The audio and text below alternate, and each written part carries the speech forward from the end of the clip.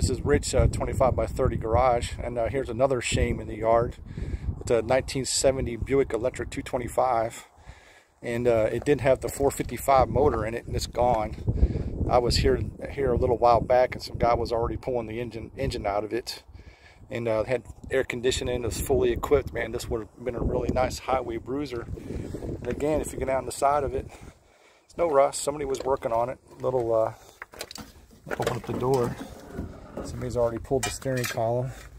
It's got the AM/FM radio. It's probably got 144,000 miles. And over here, it's got power windows. It's like fully equipped, all power. And look at this awesome seat upholstery in there. But the back seat's all tore up from sun fading. But look at that. And this would have been awesome to get down the highway with. But it's out here in the yard being parted out. It's really a shame.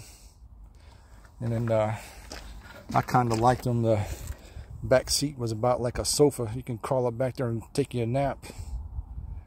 But it's got a little rust right there. But otherwise, it still has the skirts on it. It's still, some guys are just here, just pulled the 225 emblem off of it. So that's a little bit saved. But yeah. It's really a shame. I mean, this would have made a nice project car for somebody. And it's a shame that they didn't offer it for sale.